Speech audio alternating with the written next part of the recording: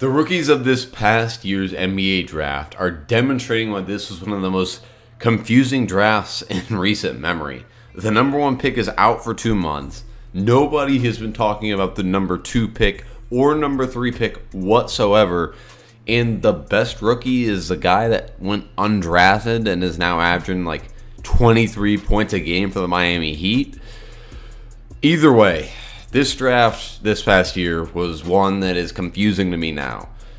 And there's only one thing to do when the draft of a previous year confuses you. And that's to move on way too early to do an NBA draft for 2020. So, a mere 238 days away, here is my 2020 NBA mock draft. Now, to clarify, the order for this top 10 is based off of 538's standings predictions for the end of this year. So without further ado, let's get into it. With the number 1 overall pick, the New York Knicks select Cole Anthony from North Carolina. There are honestly 4 players that could go for the number 1 pick, including Anthony, James Wiseman, Anthony Edwards, and Lamelo Ball.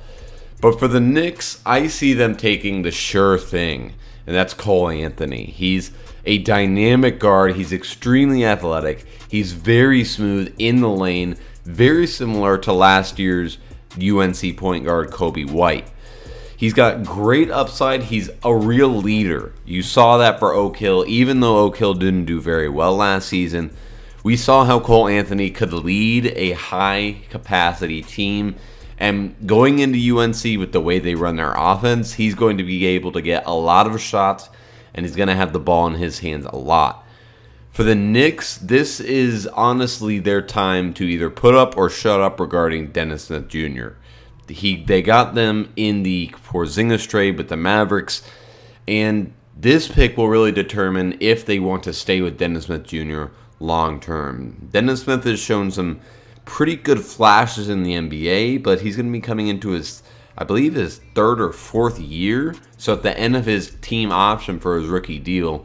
So this season is really going to determine what his future in the NBA is.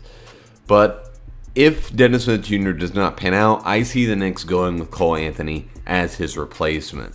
I've seen some comps compared to Derrick Rose and Kemba Walker. I somewhat disagree with that. I don't think he's as purely athletic as Derrick Rose or Kemba Walker, but I think he's got more of that shiftiness of Kemba Walker, less like Derrick Rose. I see Cole Anthony as a guy who attacks the lane with his sort of craftiness, his ability to absorb contact, his ability to use his strength.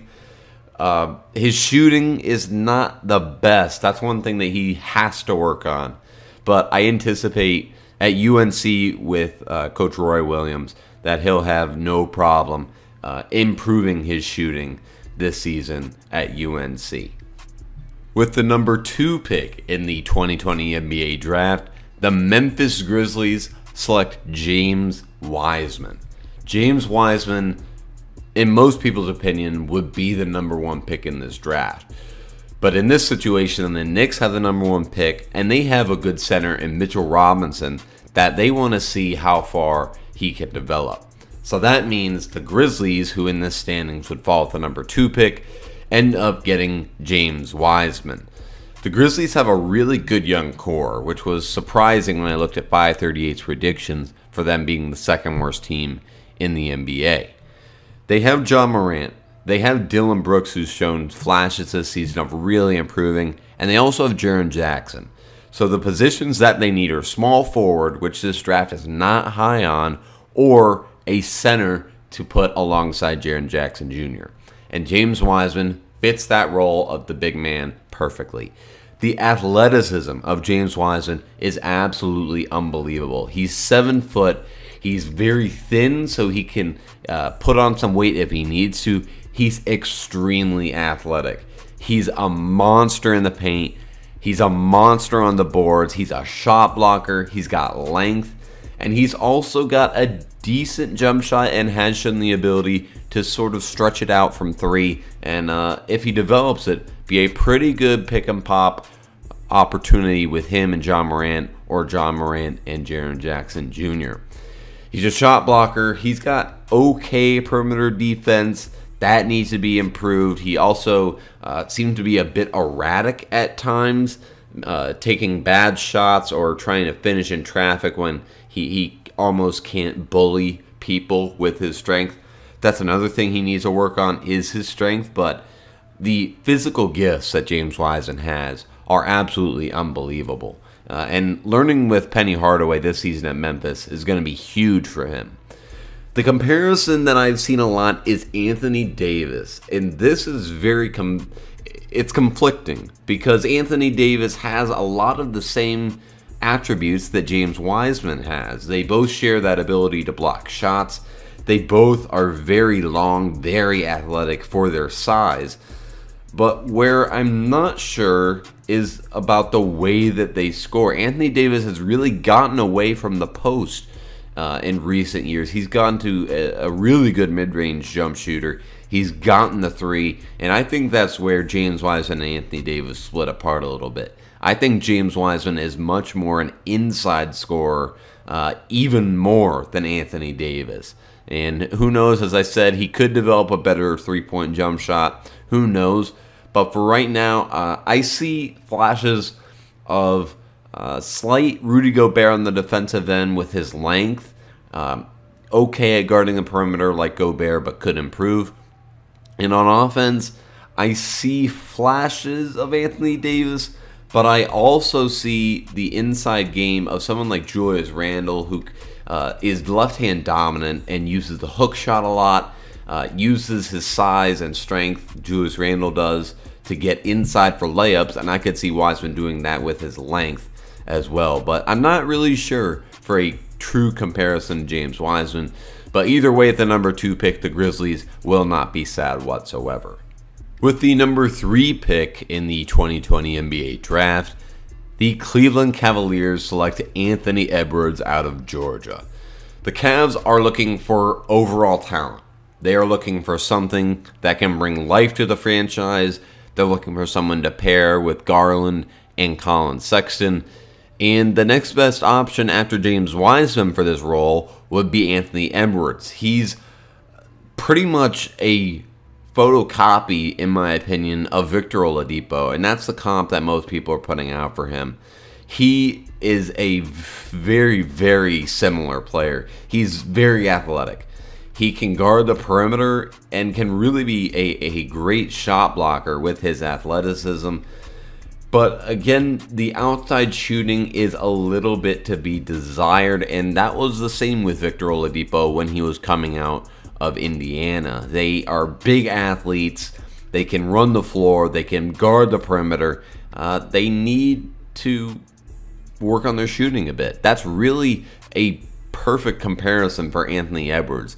Now, looking at the fit for the Cavaliers, this is a bit tricky for them. If they end up as if this is going to be the order, but going off of this order in the 3rd spot, Cole Anthony and James Wiseman are already off the board. James Wiseman would be the initial pick of the Cavaliers since they already have multiple guards in Colin Sexton and Darius Garland. But with those two gone, Anthony Edwards could almost slide to a small ball 3, almost as if Andrew Wiggins was there, but Wiggins is not as big overall as Anthony Edwards. Edwards is a bit shorter, but he's bigger and he's stronger, which I believe makes him a good fit for the small ball 3. You could play Garland, Sexton, and Edwards as a small ball lineup with some of their other players like Kevin Love being the small ball 5. And I could see that really working in that system they have in Cleveland with John Beilein being the new coach there. So Anthony Edwards, overall, solid prospect. I think he's one of the most sure players in this draft. Some players that we'll get into earlier I see as boomer bust. But I think Anthony Edwards is one of the safest picks and one of the best picks in this year's draft. With the 4th pick in the NBA draft, the Charlotte Hornets select the one you've been waiting for, Lamelo Ball. The Hornets are in complete tank mode, and in this unfortunate scenario, they do not get one of the top 3 picks. But that really doesn't matter in this draft. This draft is a top 4 draft, not a top 3 or top 2 like it was last year. LaMelo Ball can easily be the number one pick, but in this scenario, I have him going to the Hornets and being the point guard of the future for the Charlotte Hornets. Terry Rozier was great. There's no reason for playing him over LaMelo Ball in any circumstance anywhere. LaMelo has really changed his game, and I gotta give him a ton of credit for it. Back at Chino Hills, his first 2 years, he was a spot-up shooter. He would have the ball in his hands a little bit, but he was an off-ball player most of the time with Lonzo. Then he became the overall number one star on that Chino Hills team after Eli Scott left, and he became a dominant scorer and a dominant ball handler. Didn't play any defense, though. At Spire, he really transformed into a better overall player. He got off the ball more with Rocket Watts there. He became a better jump shooter. And then he's going to be going, or he already is, with the Illawarra Hawks in the NBL in Australia. And now he has really become an overall, all-around good player. The shooting and the ball handling and the passing are a given. He is fluid. He flows unbelievably well. He's a great shooter. Shot selection is mediocre at best. It has gotten better this season. But the big thing is his athleticism. He's 6'7" now easily. Could be 6'8", 6'9", depending. He's barely 18 years old. He's going to be the youngest player in the first round probably. And his athleticism has ballooned, unlike anything I've really seen from a high school player recently. Look at his tape from his sophomore year and junior year at Chino Hills. And then look at his senior year at Spire to now in the NBL. The size, the athleticism, it's off the charts. The biggest thing is his defense. Obviously, he's never had to play the role of a lockdown defender. At Chino Hills, he had other people he could rely on. With Spire, they didn't play defense. They just played a full court press that they just outscored everybody. With the Hawks, we've seen him have some moments such as RJ Hampton swatting his shot or him just not playing great overall perimeter defense that he's going to have to improve upon. Or he could just be another pure shooter, pure ball handler. A little bit like Lonzo in that sense. But the Hornets, this is a home run pick for them. They could really pick any of the top four and be happy to build their team around them for the foreseeable future. But LaMelo Ball, I could easily see as being the best player in this class. Him or James Wiseman. The upside is there, potential is there, and now all the Hornets have to do is tank and go get him. With the 5th pick, the Atlanta Hawks select Isaiah Stewart from Washington. I saw Isaiah Stewart play in high school with La Lumiere, and the man is a physical beast. He's powerful, he's explosive, he is a overall tank inside. It's absolutely unbelievable. But I have him going 5th here. The top 4 are really what you're looking for in this draft. But the Hawks, they have John Collins, they have Herter, they have wings in DeAndre Hunter and Cam Reddish, and they have their point guard of the future in Trae Young. So all they need now is someone to shore up the front court with John Collins, and what do you know, Isaiah Stewart ends up in their lap. He's extremely strong. He's an unbelievable athlete, and he is a really good shot blocker. He's only 6'9" in height, but he has a 7'4" wingspan. So he's extremely lanky. He's a very good athlete, and he is a fantastic rebounder. All of those things are exactly what Atlanta needs in a big man right now. They don't need another scorer. They need someone who's going to get in the paint, do the dirty work, rebound, defend, but can also jump with John Collins and be an athlete on offense. As I said, he isn't a great shooter. He's not a great offensive player. He really uses his strength and size to his advantage, which is all the better for him. And some comparisons I've seen are Derek Favors and Zach Randolph. I see Isaiah Stewart as more of an athlete than those two. I see him as the grinded out guy that Zach Randolph was, but I see a lot more athleticism in him than a lot of these comparisons do. He's a perfect fit for the Hawks, if they're able to even get close to the 5th pick in the real draft, I anticipate them going after Isaiah Stewart. With the 6th pick, the Washington Wizards select, and please forgive me, Deni Avdija. Deni Avdija from Israel. Our first European player in the draft so far. He's sort of a mystery. Nobody's really heard of him. They're saying that he is Luka Doncic 2.0, and just looking off some of the video that I found of him, his statistics, he's a little lighter than Doncic, but a lot of similarities appear between their games. Their scorers, first and foremost. They're shooters. They're very crafty. They're not extremely athletic, but they are smart. And that's the big thing with a lot of European players we've seen in the past couple of years, specifically Porzingis, Doncic, and now Deni. They all understand how to play the game. They come in, they're somewhat polished. They played against really good competition. They played in FIBA. They played in all these tournaments that prepare them for the NBA. And the Wizards, they have Hachimura, they have John Wall and Bradley Beal, so I didn't see them going after a guard in this position, being that the Wizards are a horrible team and their GM is horrible, so I don't expect them to trade any of the players they have on their roster, right now at least. But Deni could play that small forward that they're looking for. They could have John Wall, Bradley Beal at the 1 and the 2. They could have Thomas Bryant and Hachimura playing the 5 and the 4, and then Deni Avdija could play the 3 as that sort of spot-up shooter, that secondary ball handler, that sort of glue guy connecting the front court with his ability to score down low and his ball handling skills to be a guard. I'm going to have to do some more research on him. Honestly, I did this pick purely off of need and what was available at this spot in the draft. At this point, there's a severe drop-off in talent, so we're going to have to see how this shakes up in the end. But Deni Avdija could be a mini Doncic. Not Luka Doncic, but a mini Doncic for the Wizards at number 6. With the number 7 pick in the NBA draft, the Sacramento Kings select Jeremiah Robinson-Earl from Villanova.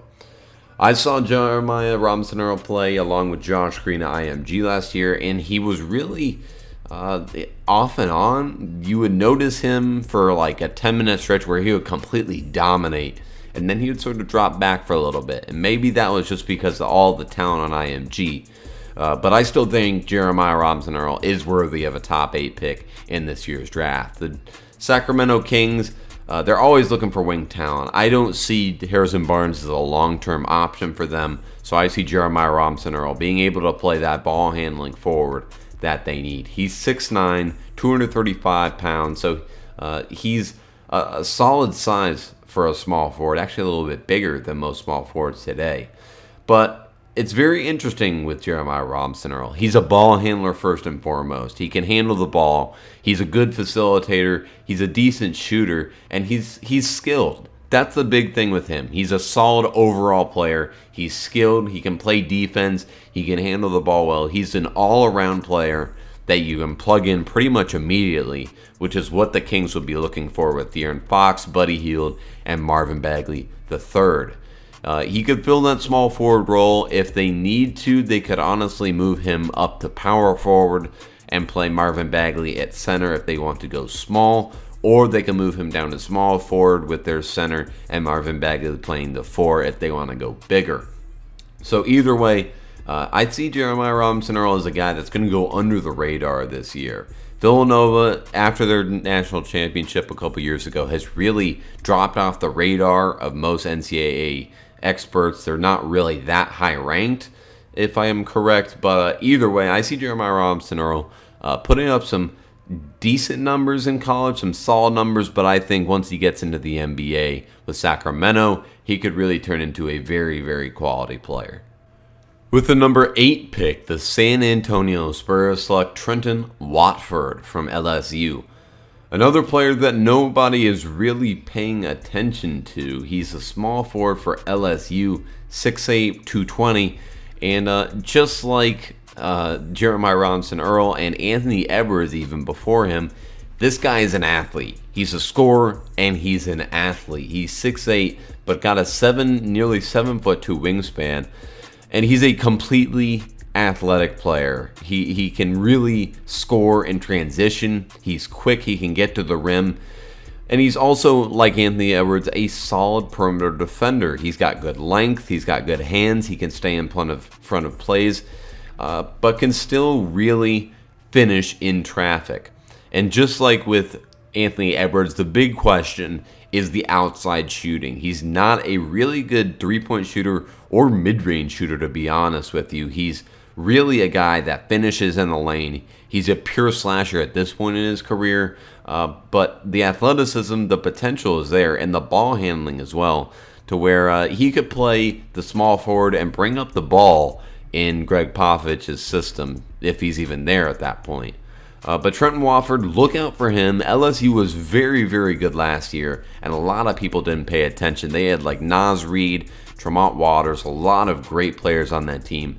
So LSU, watch out for them. Another powerhouse in college basketball. But I can't wait until I see Trenton Wofford in the NBA. I see him as a player that could really surprise a lot of people, and going to a team like the Spurs would only make him a better player than he already is. With the 9th pick in the 2020 NBA draft, the Chicago Bulls select Jalen Smith from Maryland. This is one of my players that I'm moving up in my mock draft, just based off of what is available right now. So the Bulls have a solid overall roster. They have Kobe White at the point guard, Zach LaVine at shooting guard, Otto Porter, and Lauri Markkanen, along with Wendell Carter Jr.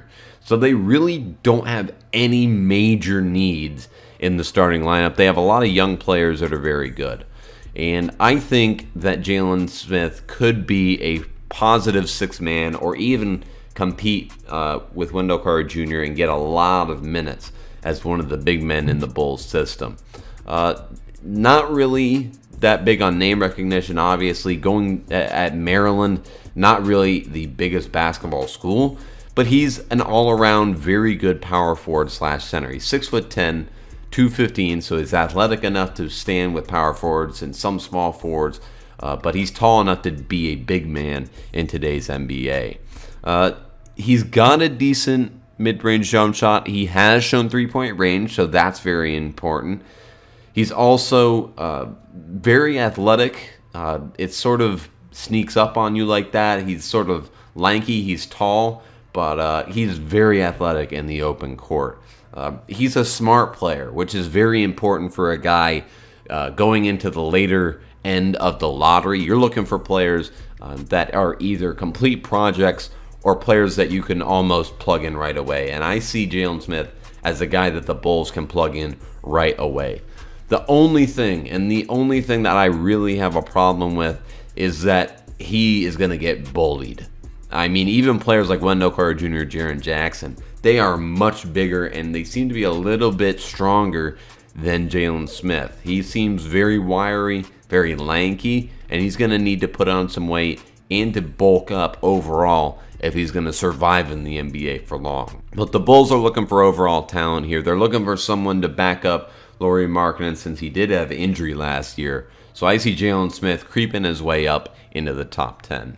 With the 10th pick in the NBA draft, the Phoenix Suns select R.J. Hampton. I have R.J. Hampton sliding a little bit. I think with the presence of Lamelo Ball in Australia, R.J. Hampton is still going to get some shine, but I think that teams are going to be a little skittish on him, not seeing him overall against that great a talent. But I still think he's a top 5 talent. I just happen to have him sliding a bit in this year's draft. R.J. Hampton for the Suns. First of all, the Suns, they have a decent team this year. They're much better than they were last year, with a couple additions being Ricky Rubio, Kelly Oubre Jr., and Frank Kaminsky. But they still need a point guard of the future. Ricky Rubio is not going to be that point guard.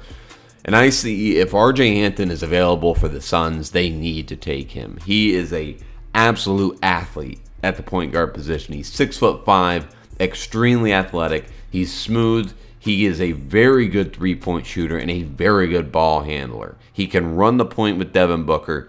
But the thing is with RJ Hampton is that he is not that great at finishing in the lane, and he really needs to work on his ability to rebound and provide some defense when the person he's guarding is off the ball. He's really not a great finisher inside, even though he is very athletic. I can honestly see RJ Hampton sliding up into the top 5. There's no reason why he couldn't. But right now, at the number 10 pick, RJ Hampton will be an unbelievable steal. So guys, that was my way too early 2020 NBA mock draft. Please tell me how wrong I am in the comments. I always await your lovely comments telling me that I'm an idiot for having RJ Hampton outside the top 5, which I may be, or having someone like Jalen Smith all the way in the top 10. But let me know what you guys think. I am back to uploading. I will be uploading as much as I can, so be sure to stay subscribed and stay tuned for more videos. And until next time,